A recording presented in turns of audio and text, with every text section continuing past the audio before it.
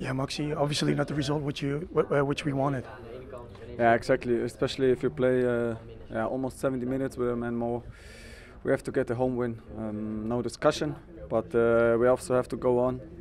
Was a pity today, and I hope we can do it better next week.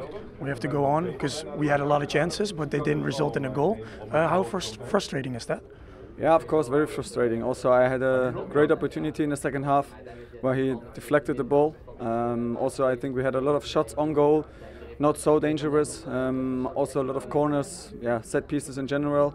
And I think this is the main focus where we have to work on in the upcoming weeks.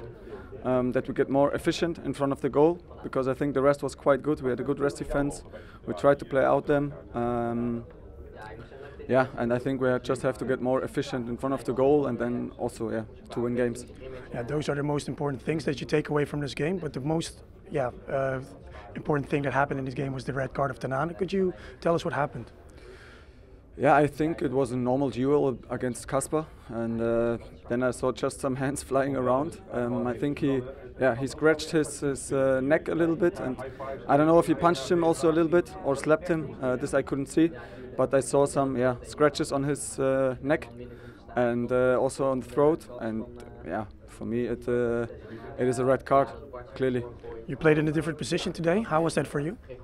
Yeah, of course, different for me, because normally I'm used to have the game in front of me. Now I played more with the back to the opponent's goal, but I trained it the whole week. I also played it in the friendly match against the young PSV.